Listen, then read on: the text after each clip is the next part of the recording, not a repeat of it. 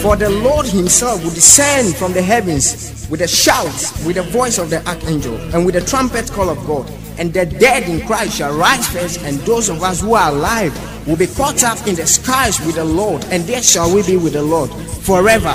This is the hope of the church. My name is Faith Noble Adra. Do you want to understand the realities of these end times? Dr. Linus Pauling, a winner of Nobel Peace Prizes in 1954 and 1963, said he believes, and I quote, "The greatest catastrophe in the world is approaching," unquote. What about you?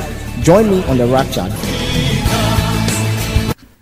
The mention of hell on the pulpit is at an all-time low today, and that is why soul winning is also very low, and many people do not have any enthusiasm about soul winning. And why are we silent about the message on hell? Is because many people are going there. Many of the people who are supposed to be warning the world are heading there themselves. Many Christians are heading there at a faster speed, and if nothing is done, we can call it a nightmare. Hallelujah. So I began sharing with you last week about the country called hell. Let me tell you, believers, you have to understand there are two ways to eternity for those of us who are saved. One, Jesus come at the rapture. The other one, even if you don't see the rapture, today people are going to leave this world. Yesterday, the founder of what? Apple left the world. A multi-billionaire, he left the world. How many did he take along? He left it all. They are also going to leave it all someday, even if Jesus doesn't come in your lifetime. That is why I'm warning you about the danger ahead the day you depart from this world. Hallelujah. For those who are not saved, there is only one way into eternity, and that is through death. There was one rapture recorded to hell, and that happened in the Old Testament. I will speak to you about that. Some people were raptured straight to hell. You remember those guys who withstood Moses in the desert? Yeah, the earth opened and swallowed them right there. Hallelujah. But you have to get it. It's either Jesus comes, you are left down here, or you die, and you have to face that same question of choosing between heaven and hell. Throughout the past 2,000 years since Jesus walked on the face of the earth, no danger seemed more terrifying than the consequences of eternity in hell with Lucifer, and no home seems so dangerous like the prospect of going to spend eternity with demons of hell. Hallelujah.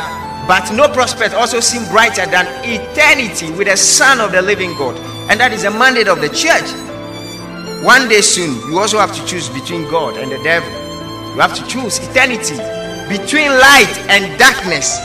You have to decide to spend the rest of your existence with demons of hell or angels of heaven. You have to decide to live eternally with good or evil, but it's all based on the decisions that you make today. Today the church is not interested in the laws because we don't know the consequences if somebody is not saved. Today we all want to sit in the pulpits, reign in the pulpits, and let preachers bless us. We sit there, church, we don't have any passion for the laws. Why? Preacher, bless me.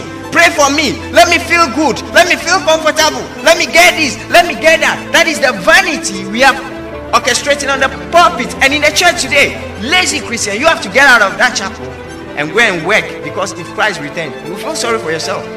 And that is the truth. Why is all these things happening? Because we have been silent on the message of hell. We are not warning the world about it because we don't know about it ourselves. Let me tell you, the founder of the temple of Satan, G.M. Blackwood, the founder of the temple of Satan. You know, we have the church of Satan all over the United States and Europe now, spreading to other parts of the world. They organize meetings where young people are led to receive Satan as their Lord and personal Savior, and it's happening all over the world today.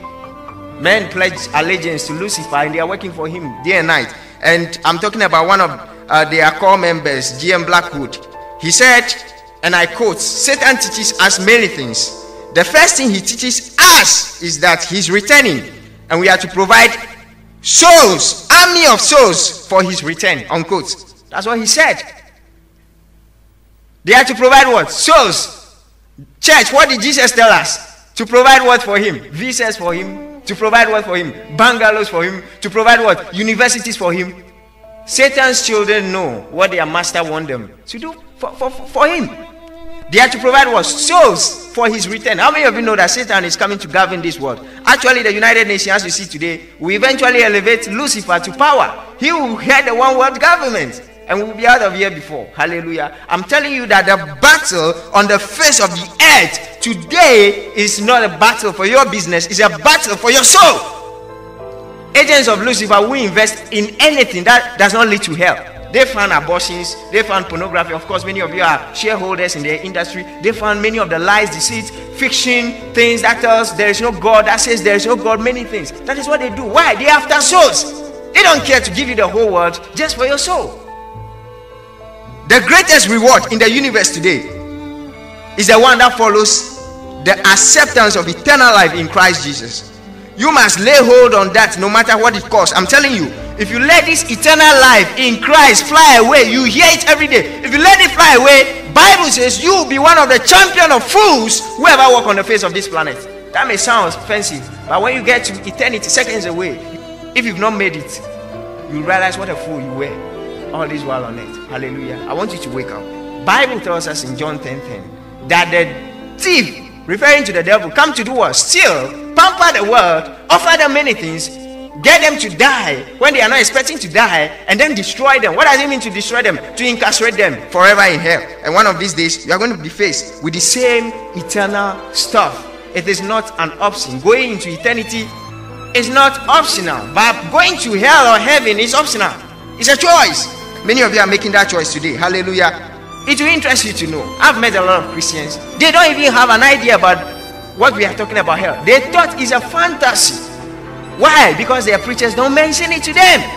Let me feel good messages. Let me feel fine. Oh, I like that preacher. I'm not here to please you. Let me tell you that the very first day God called me, I understood this thing, and this has been my motivation. The contract to preach to you is between myself and the Son of God, not between myself and you. I'm preaching to you, but not for you. Do you understand that? Yeah, and every preacher will understand that the contract is between him and Jesus Christ, and that he will be liable and accountable someday, will not hide the truth from you. Hallelujah. As I'm speaking now, some of you will be squeezing your faces. But you see, I don't fear any of those things, because at the end of the day, I'm accountable to him who is able to destroy both the body and the soul in hell. I read a testimony. You know, now there are many testimonies, divine revelations all over the world from many countries.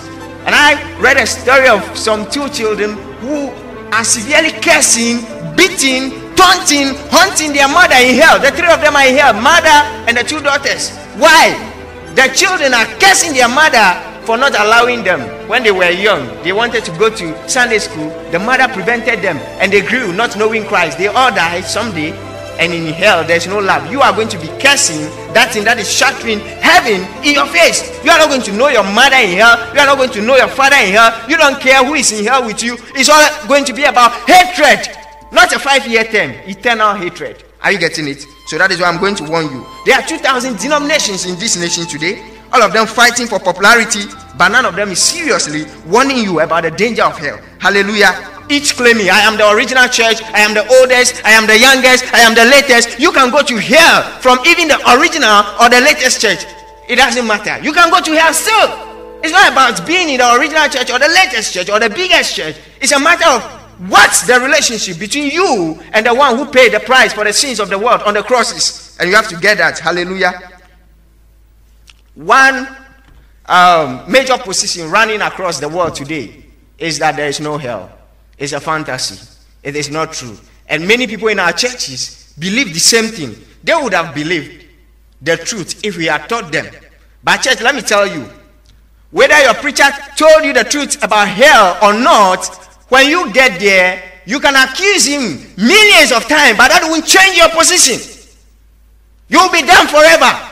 There are many people in hell crying, blaming their preachers, that if only their preachers had warned them, they would have been more cautious. Today we say it's not a fine message, it's not a comfortable message. Yeah, fine, but the earlier you hear about it and position yourself and structure yourself, the better for you. Hallelujah. Dr. Wellington, a theologian and a Bible scholar, said something. He said, and I quote, of all the many doctrines in the Bible, undoubtedly, the very first that the unbeliever will deny and the weak believer will question is the doctrine of hell, unquote. Yeah, the one that the church will question. Many people in our generation will question. is the doctrine of hell. And it's because we have been silent on it for a very long time. Hallelujah. So there are a lot of people in the world today who ridicule this subject, but it is the first thing that is going to happen to them the day they die and leave this world, leaving everything behind. One of America's famous atheists writes, and I quote, "The idea of hell was born of revenge and brutality on one side and cowardice on the other. I have no respect for anyone who preaches it. I dislike this doctrine. I hate it. I despise it. I defy this doctrine," unquote. And that is his opinion. But the fact is that it doesn't change anything. It is still there, and the world must know about it. Hallelujah. Many theologians who are confused are still disputing the existence of hell. How many times have we been warned about hell? You see, anytime I stand before a congregation preaching, I'm aware that some of them could be some few minutes away from eternity. Some of them could be few weeks away. Some of them could be months away. Some of them could be few years away. I don't know. I can't tell who is going to leave the world the next day. But one thing I know is that I must warn them. This is not about letting them feel good. Hallelujah. In her book, I Walk in Hell, a woman called Ellen Basley, she wrote something. She said, and I quote, "Where are you going to spend eternity? In heaven or hell? You may say, I don't believe in hell. But my friend, 2 minutes in hell amidst weeping, wailing, and gnashing of teeth will change your mind. When you realize then, as everyone in hell realizes today, that the Bible is the word of God, that you are a sinner, that Christ died for you, and that you could have been saved if you had believed and accepted him as your Lord and personal Savior. As you weep, wail, gnash your teeth, you will be crying aloud in agony. What a fool I was! Too late. Unquote. And that is the truth. The Bible says the unbelieving are automatic citizens of hell.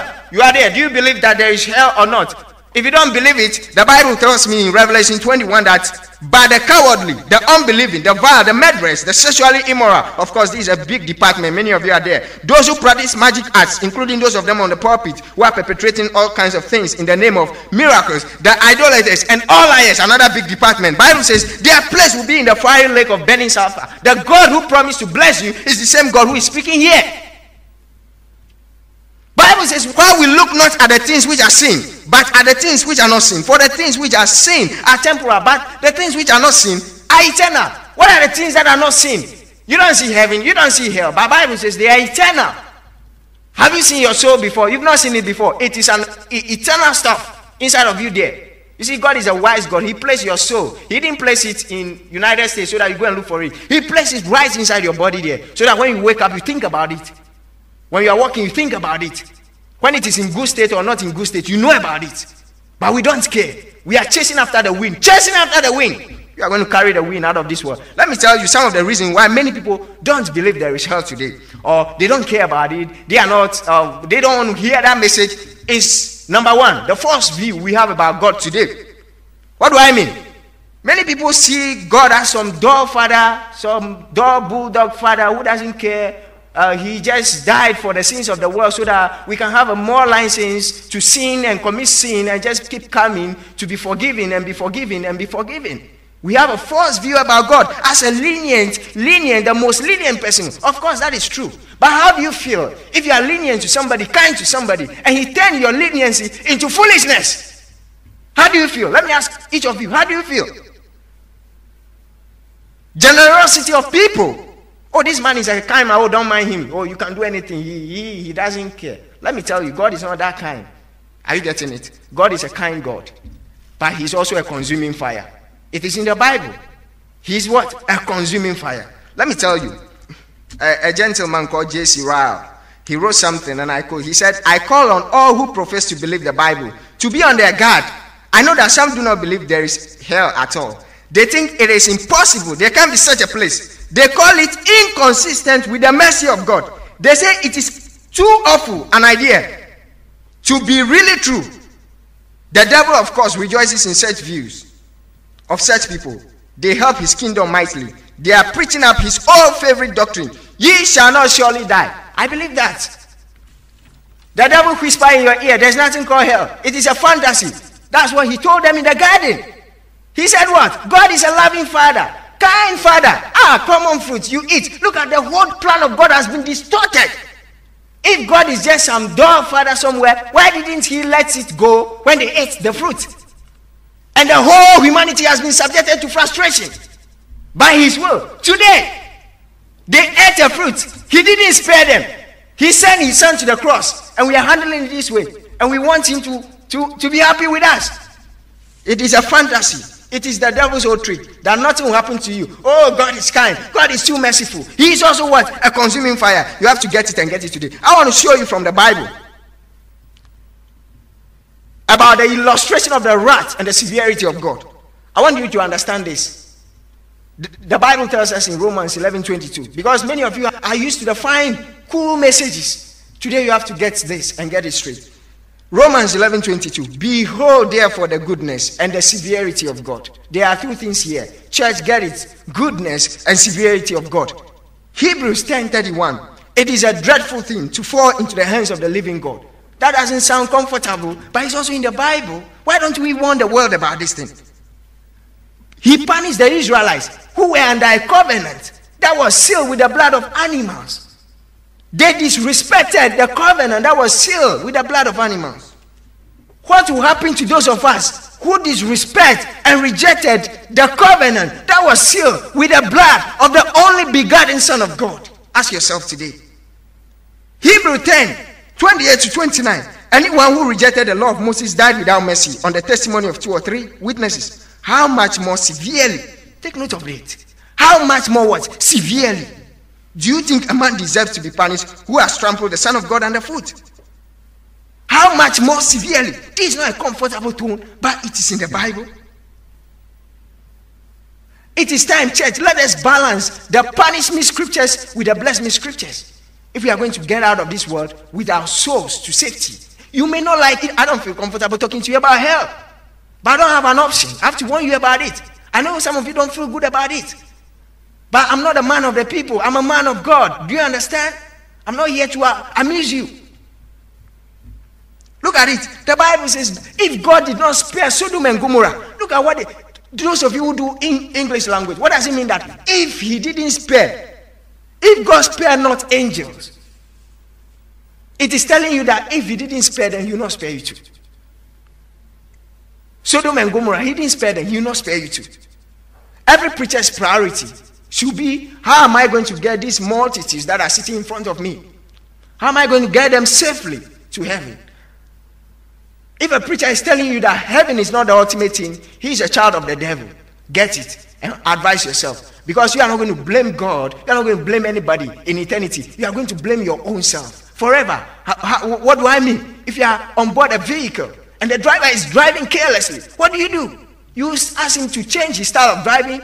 If he refuses, ask him to stop so that you get down. If you remain in the bus like a bulldog and you go and crash, you may not be alive to tell your story. Do you understand? It is a choice. There are many people looking for a single day, today like this, to be saved. They are in the dungeons of hell. They can't make any decision anymore. What about you? What people hear little about, they know little about. What people hear nothing about, they don't know anything about. And they are likely to fall victims most. Your preacher is not telling you about hell. And you are happy because, bless me, give me this, do this, do this. The founder of Apple, he died yesterday. He left it all behind. Is your preacher richer than him? He should warn you about hell. If he's not doing that, call him to order. Tell him that you are here for your soul. Let me tell you, there is a young man, the story of a young man dying. And when he was dying, this is what he said. Somebody used to preach to him, tell him about the love of Jesus Christ.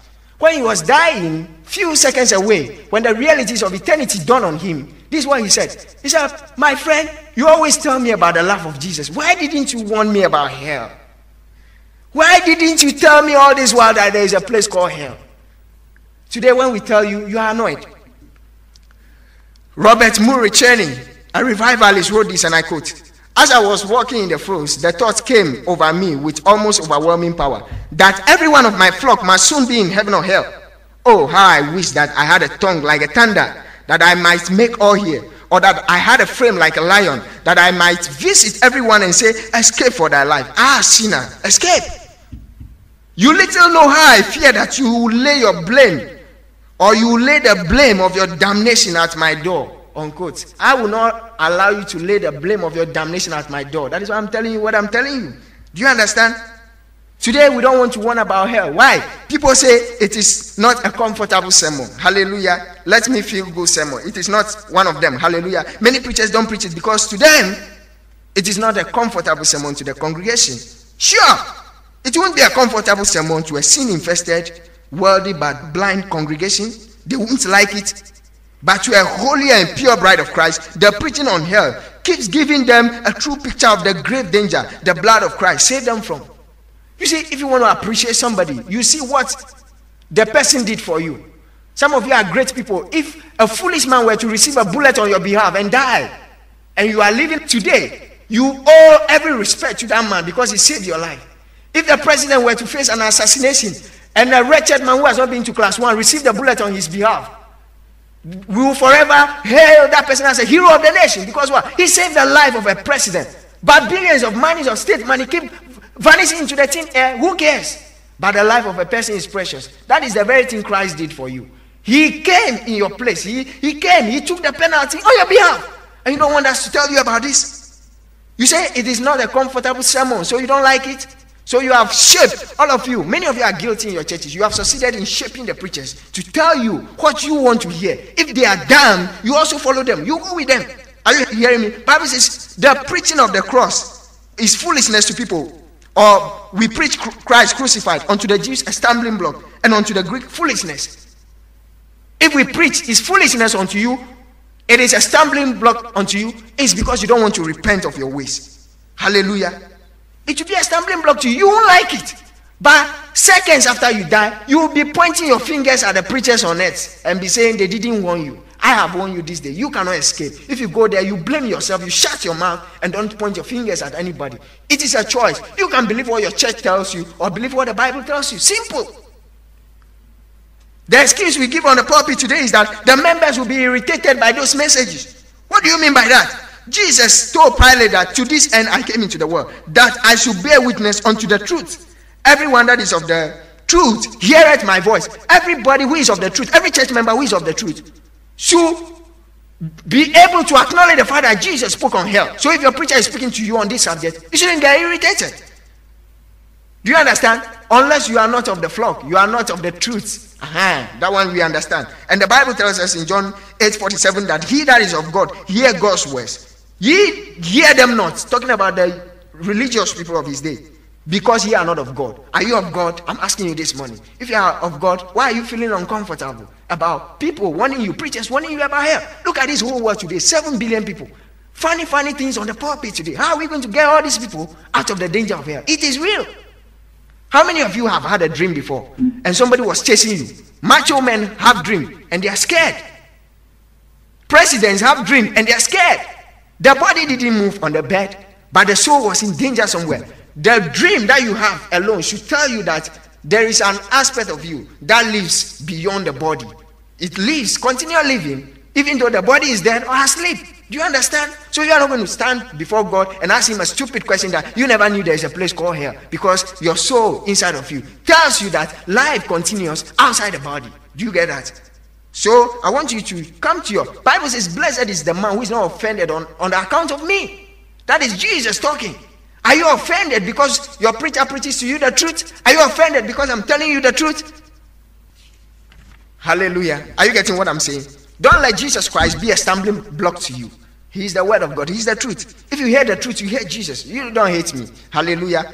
The Bible says this is the verdict. Light has come into the world, but men love darkness instead of light because their deeds were evil. If you hear the truth, if you hear the message, get it. You love what? Darkness. Because what? Your deeds are evil. You reject that there's no hell. You say it is a fantasy. Why? Because you don't want to repent of your ways. That is a logical reason. Jesus said the verdict is already there. You are not going to be blaming anybody in eternity. Jesus said this is the verdict. Anybody who perishes, Bible says the decision is squarely at your door that you rejected the truth. You are not going to be blaming your preacher. Yeah, you can blame him, but it won't change your plight. Are you getting it? If there's something you can do it today. What I'm telling you, I had a practical experience of hell on 2 occasions.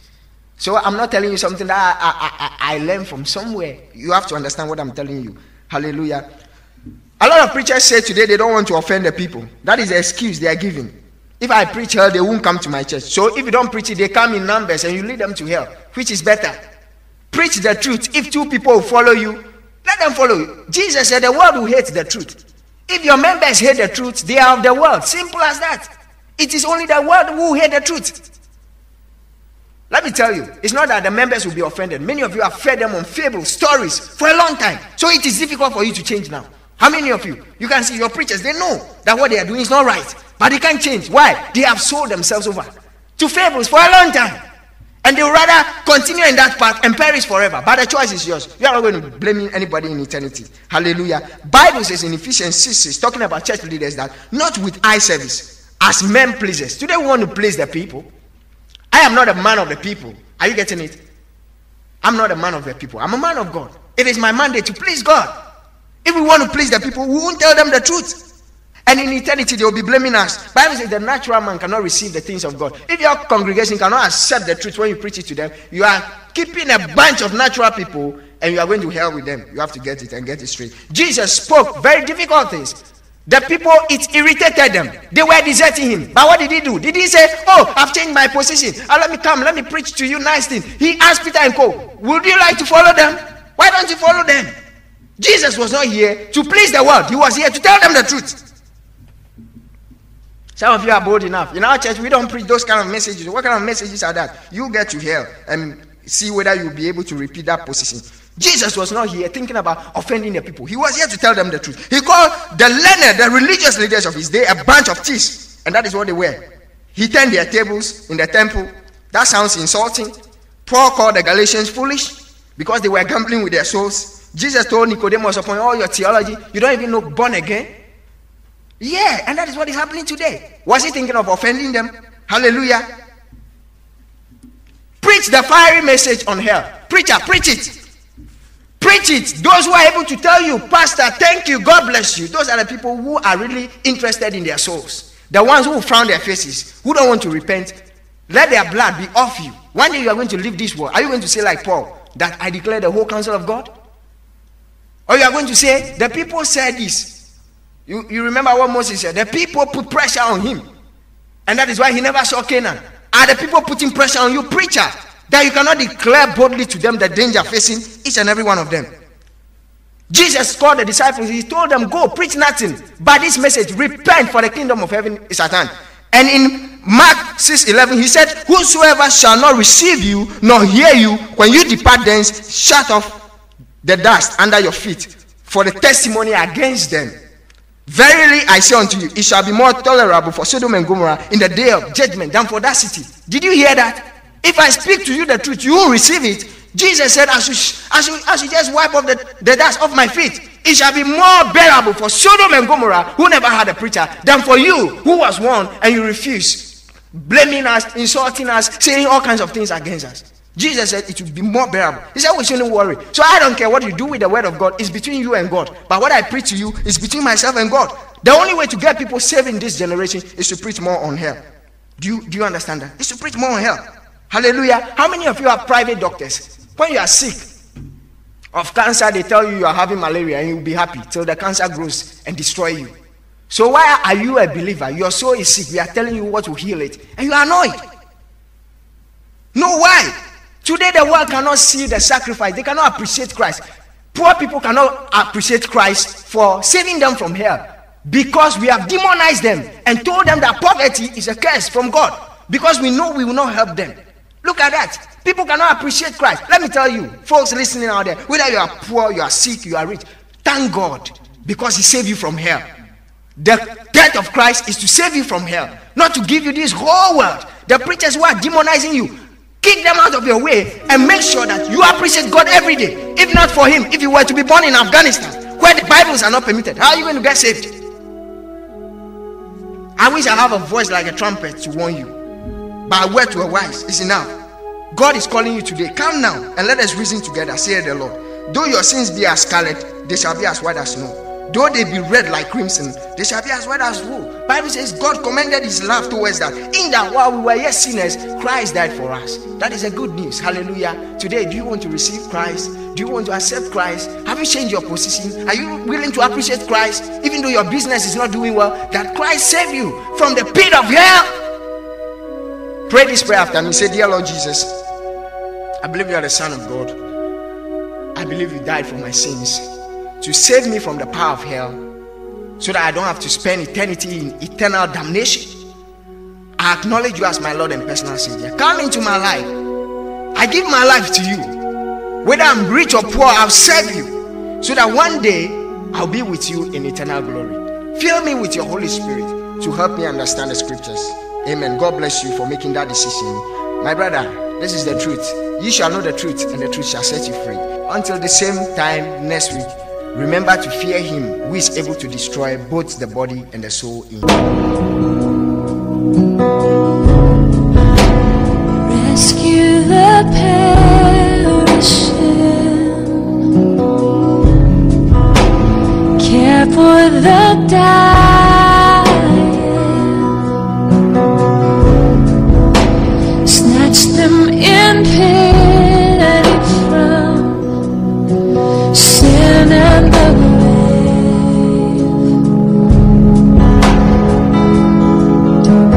God bless you for listening to this message. For any inquiries about the message you've just heard, you can call any of the following numbers: 0243 381 684, 0279 935 868, or 020 1618 282. To get copies of these and other messages by the preacher, call the same numbers. Don't forget the word of the Apostle Paul in 1 Corinthians 16:22. If anyone does not love the Lord Jesus Christ, let him be anathema. Maranatha. Jesus will save. Search open your eyes once more and see what Christ died for. Jesus is merciful. Jesus will save.